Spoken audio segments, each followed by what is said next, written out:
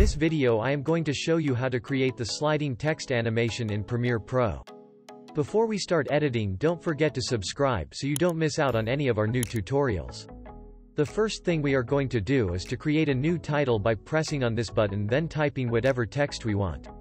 Then select it and go to the Essential Graphics panel. In here we will change the font and the size of the text.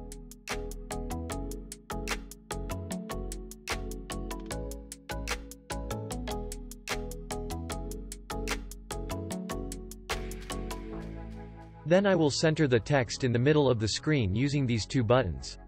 Next we will click on this shape button and create a rectangle shape onto the text like this. Then select the shape, go to Essential Graphics and click on Mask with Shape. Now we will animate the text. So go to Effect Controls and create a keyframe on position, then move it a few frames forward like this.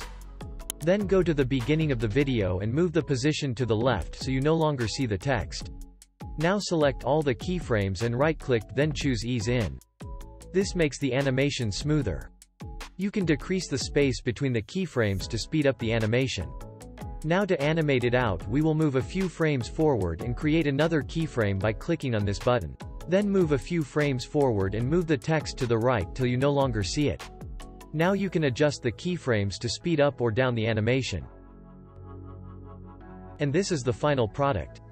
And that's it for this tutorial. If you enjoyed it, then leave a like and subscribe and turn on the notifications bell so you don't miss out on any of our upcoming tutorials.